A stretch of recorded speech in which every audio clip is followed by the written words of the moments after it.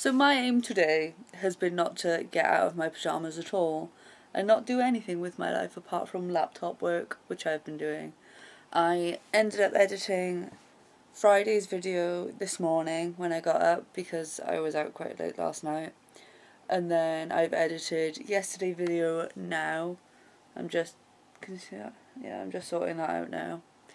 And I've also done work on my presentation and things like that, and just boring stuff.